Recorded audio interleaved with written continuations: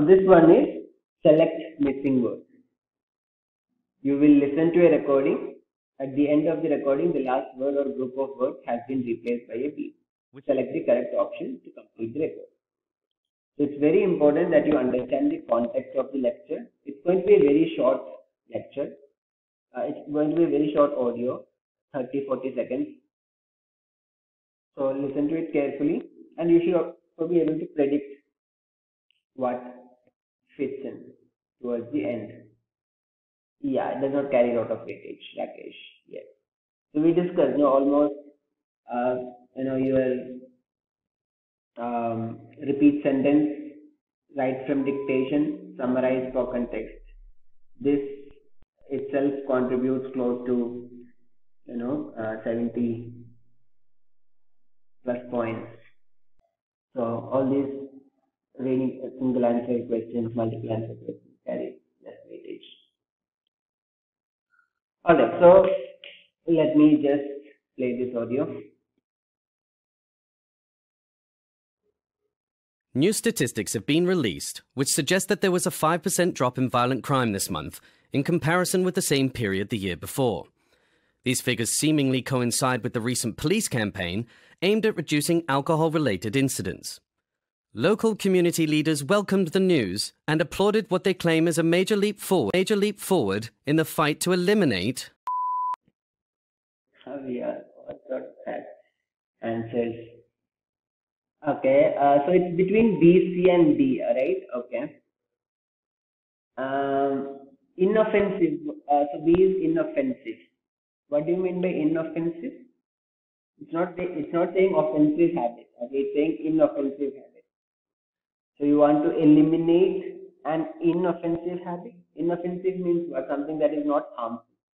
Okay, so that is clearly gone. Disagreeable. I mean, none of you have chosen A, so it's gone. Unsociable addiction. Okay, why do you think so, Subhavna, or anyone who chose C? Eliminate an unsociable addiction. Because whatever the context is, it's wet, or it's like matter, and unacceptable behavior seems like a very casual terminology for it. Okay. Unsociable addiction. Just think about it once again. Plus, it's talking about society. Okay, let me show you the transcript. Okay, Karan, why do you think it's B? Context. Understand the context. Violent crime. Okay, so these figures, there was a 5% drop in the violent crime this month. With the same period of the year before, these figures simply consider the recent police campaign aimed at reducing alcohol-related incidents. Alcohol-related incidents. Not talking about addiction. Clear? Or Megha? So I confused you guys. Yeah, good job, Tarun. That's what you should do. Is it clear, all of you? Chandan, Mansa, Amansa, anyway. Okay, so again, second one. Here you go. Flat pack furniture is so common nowadays that there are very few households that have not personally experienced the frustration that often accompanies its assembly. In 2006, a survey found that almost 70% of people who had tried to put their own furniture together reported some sort of difficulty. 40% had lost their temper, and 33% had misunderstood the. I knew that someone will spoil this party.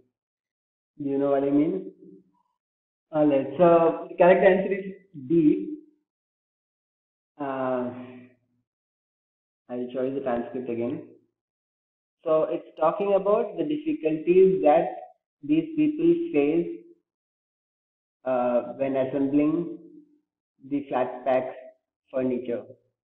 70% of people who had tried to put their own furniture together,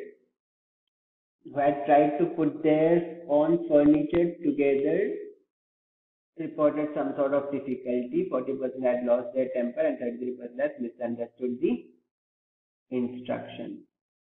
Alright, good. Yeah. Super. I think most of you got this correct. Let's go to the next question type. Again, so this is another question type that you can parallelly process and then narrow down the correct answer just when the audio ends. Options are very simple, not a difficult question type. But it's very important to say, keep to the context.